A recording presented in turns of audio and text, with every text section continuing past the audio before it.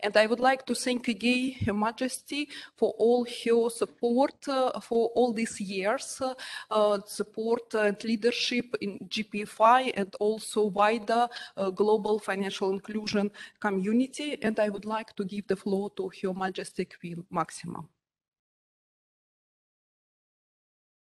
Governor Fisco, GPFI co-chairs, ladies and gentlemen, it is really a pleasure to join you virtually today. And I'm delighted to see that some of you are able to be in Rome to reconnect and renew bonds in person, finally. Today, I would like to tell you about Isu Hassan. I met Isu in 2019 during a visit to Bangladesh. 3 years before, she started to produce hair oil to sell to neighbors and friends. This hair oil was based on her grandmother's recipe, and it was an instant hit. However, to commercialize a home-based informal micro-business, she needed support. So she turned to a local fintech called ShopUp. Via ShopUp's app, Isu could quickly access credit based on her digital transactions.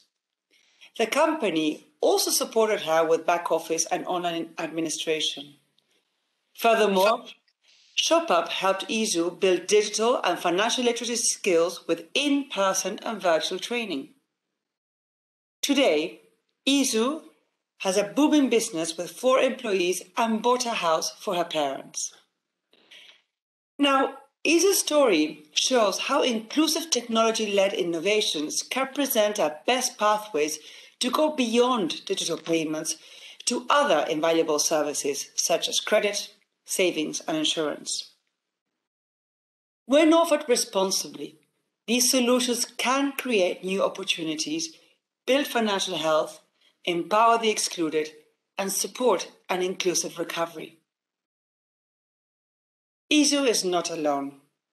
Over the last year, ShopUp saw double-digit growth in revenue. To assist the growing numbers of MSMEs in its digital ecosystem, ShopUp partners with Bangladesh's largest manufacturers, producers, and distributors to help smaller enterprises get access to better terms. And in September, the company raised the largest financing round ever for a fintech in Bangladesh. They hope to use this funding to provide tailored digital opportunities to the 4.5 million mom-and-pop stores across the country, the vast majority of which have no digital presence. This is merely a single example of one fintech and small enterprise, but it highlights the unique opportunity upon us, not only in emerging markets, but in advanced ones too. We can capitalize on innovation, not for innovation's sake, but to enable transformative opportunities that improve people's lives and lead to positive development outcomes. Digitization to support key sectors is crucial for building broad-based growth and development, including MSMEs and smallholder farmers. This is especially needed today. Although global economic activity continues to improve, it is evident that recovery from the COVID-19 crisis has been uneven. While incomes in most advanced economies are forecast to return near pre-pandemic levels next year, only 1/3 of lower middle-income countries are expected to make similar recoveries. The groups hurt the most by the pandemic have been the underserved, including women, informal workers, smallholder farmers, and the small businesses.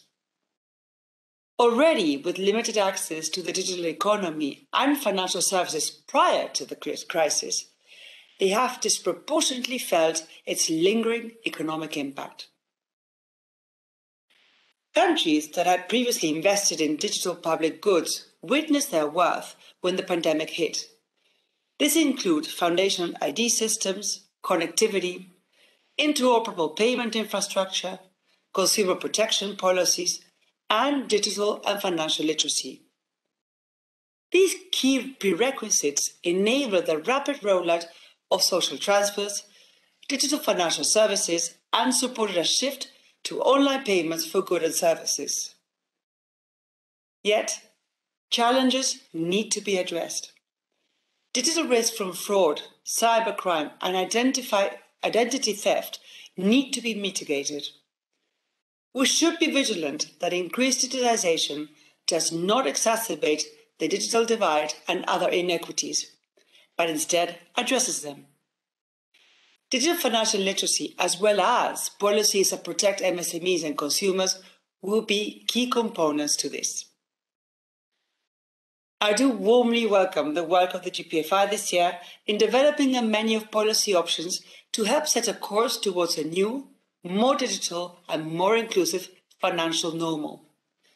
One that addresses the digital risks to consumers and small businesses. COVID-19 has reinforced the urgency of these policies. I hope governments, businesses and development champions will use this valuable resource. It will help us refocus our efforts to improve digital financial capabilities and protections for consumers and small businesses. Doing so will enable entrepreneurs like Izu to more effectively and safely grow their businesses and thrive in the future. As Honorary Patron of the G20 GPFI, I congratulate the Italian G20 presidency and the GPFI under its two co-chairs for organizing this week's plenary sessions, as well as a high quality of your work. I look forward to following your country's continued progress and cheering your accomplishments.